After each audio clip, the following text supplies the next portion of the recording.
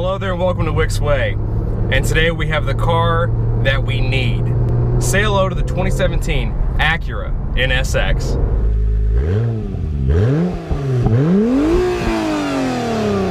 I'll explain myself in a little bit as to why this is the car that we need. But first, of course, numbers. 573 horsepower and 476 pound-feet of torque from a 3.5 liter V6 twin turbo with 3 electric motors. So with the 2 in the front and the third one already attached to the actual gasoline engine, all 3 of those together make 109 pound-feet of torque, just together alone. And top speed is 191 miles per hour. 191. And it has a 9-speed automatic. The tires, which this part, when I saw the car, was kind of interesting. The front tires are 245 and the rear is 305. And it's staggered, so in the front it's 19, in the rear it's 20. And so I was kind of hesitant as far as the handling goes. And I wasn't hesitant after about 2 corners anymore. Exterior. This car looks really striking. And pictures and everything I've seen of videos and other reviews, it looks kind of cool, but very plasticky in a way.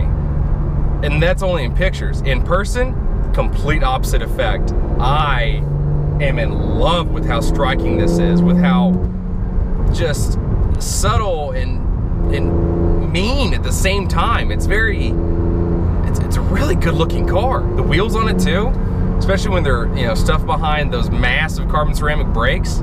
Oh, it's a damn good look. And it's actually functional too. These pillars on the side are actually aerodynamic. They're slits that go through. Now with the interior, it's very subtle.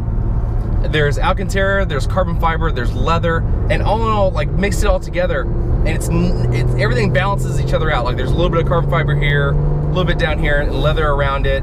Carbon fiber right above the instrument cluster, but there's leather around that. There's Alcantara on the seats and on the glove box, and it's very, very even with each other.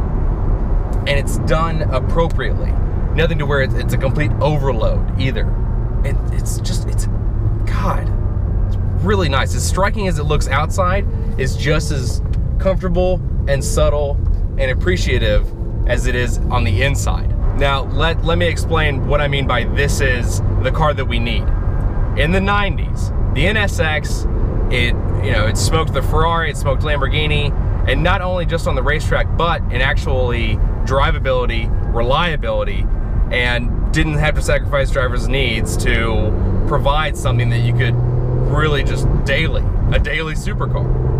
And it scared them half to death. They realized that, we're losing customers because they want to be able to actually drive these cars. Well, that's what the old NSX did. But that wasn't its purpose.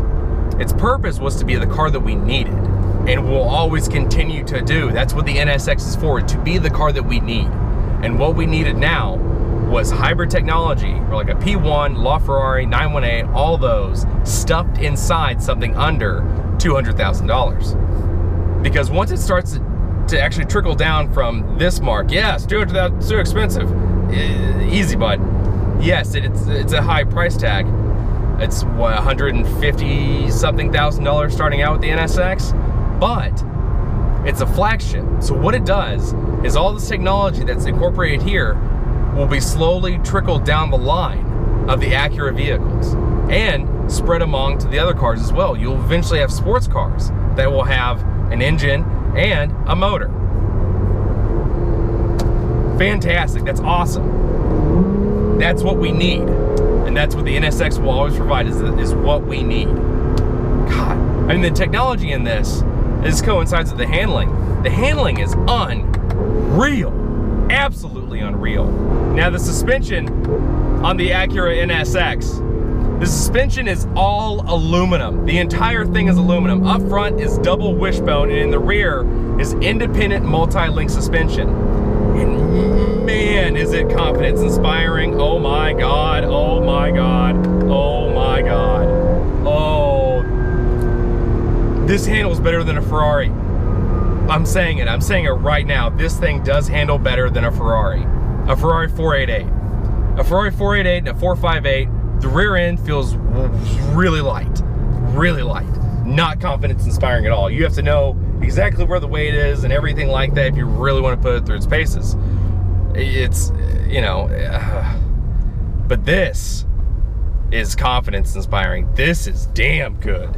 Because the way, like in the corners, it keeps asking for more the entire time. I have not said about another car, I haven't said this yet because I've saved it for something that is completely true to it. This car drives on rails. What really helps this car is the fact that there's 2 electric motors up front,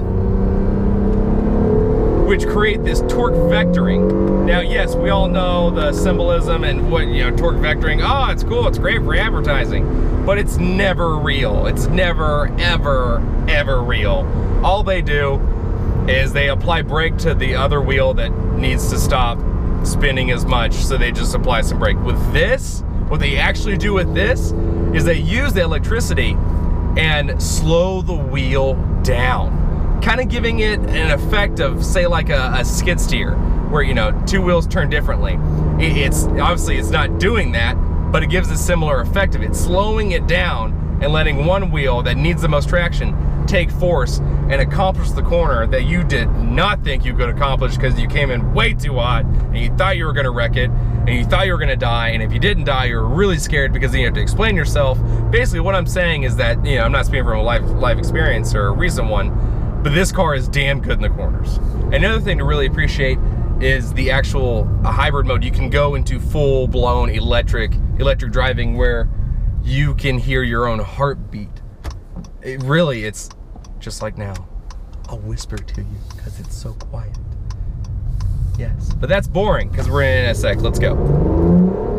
And every time you come to a corner, you put on the brakes, or even in town, you put on brakes, and it does the regen effect, charging the battery as you go. The battery is charging the entire time. This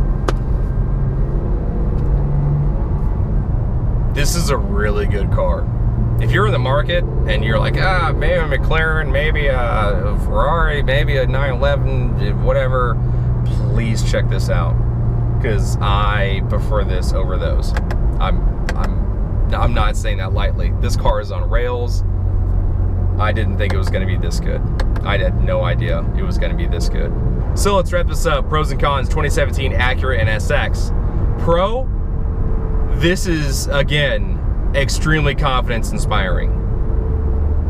Con, there's some tidbits from the Honda Civic. They made it very innovative in every other way except for the window